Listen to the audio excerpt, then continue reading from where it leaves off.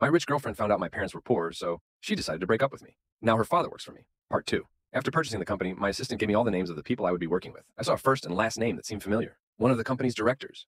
It was my girlfriend's father. In a few days, I was going to introduce myself as the new director of the company and present all my plans and changes, which also meant dismissing employees who did not meet our standards. The day arrived for me to introduce myself, and I arrived earlier than expected. Wanting to come as a surprise, I dressed casually and blended in with the workers. I was enjoying the food my assistant had provided to everyone in the room when I heard someone behind me. It was Jenny.